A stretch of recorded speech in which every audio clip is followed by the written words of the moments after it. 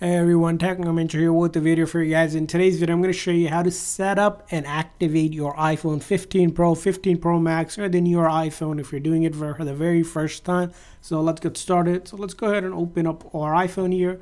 So we'll go ahead and take it out of the box here. Now, if you do need to charge it, make sure it's charged up. If it's your very first time, sometimes it does need to be charged.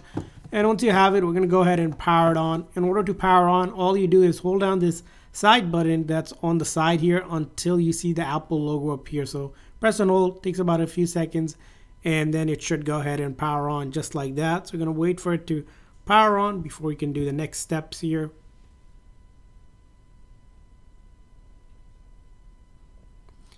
Awesome. So once we got it turned on, you'll see a hello screen. You're going to simply take your finger, swipe up, and go ahead and select a language. So we're going to select my language here, and then select your country and region. And then you have the option for customizing the appearance from the default to medium or larger text font and size. I'll just keep it as is, but it's an option for you.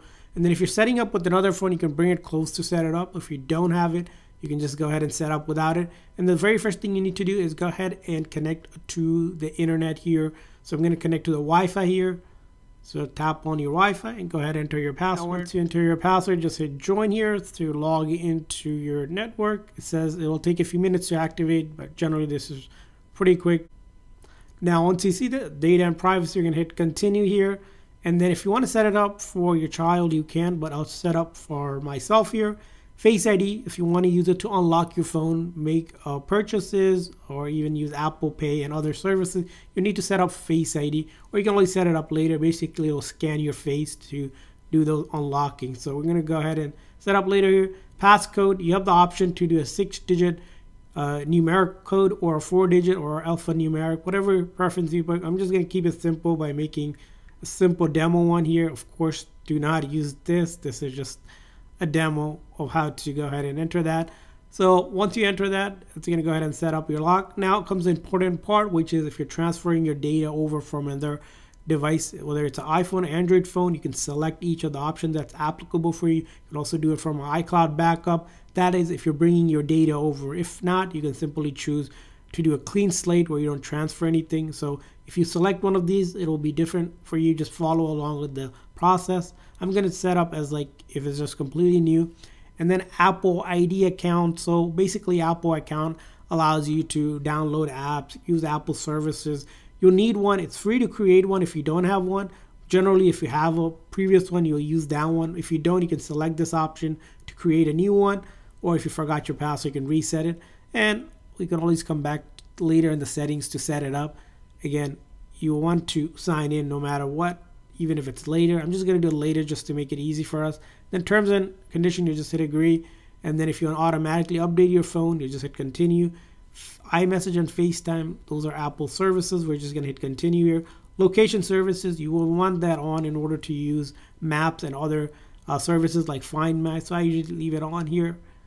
And then if you're going to be moving or transferring over your cellular, you will be having the option to do that. Now, in order to do that, there's two different really ways to do it. You can bring your device that you have and you can transfer it. So if you select this one, it'll pop up where you can transfer your phone number over. Really simple and easy to do as long as you have iOS 16 or later and Bluetooth on. Now, if you don't want to use that option, there's also the QR code. So if you have a QR code, you can scan the QR code on the back. It'll grab it. Or if you have the details, this information, which is provided from your carrier, you can enter that as well. So you can want to do any of this to set up cellular. Now, if you don't want to use cellular or you're going to set up later, you can always tap this option to skip this process. And then screen time and screen time basically allows you to give you a report. So we're just going to hit continue. iPhone analytics, if you want to share to improve Apple's product, I usually choose not to, but up to you. Dark, light versus the preference that you want, or auto for daylight and nighttime. So select what option. I'll keep it as is. And then Apple Intelligence. So with the iPhone 15 Pro, 15 Pro Max, you have Apple Intelligence enable, allowing you to do certain things here. It just gives you an idea what it can do. So we'll hit continue. And then action button, which is this one. By default, it's going to be used for silent, ring, or on and off. You can have the ability to customize it to any of these other options. So it will do another action besides that. I'll just leave it as is. Siri, you would want to start up Siri if you're going to use Siri. So all you'll do is hit continue, select the voice, and then go through these commands. I'm just going to set up later. And then if you want to improve Siri dictation, you can select to share the audio. I simply choose not to. Personal preference. Now, emergency SOS, really important feature on the iPhone that allows your phone to automatically call emergency services in terms of if it detects a crash or any of these other features like emergency SOS, satellite messaging.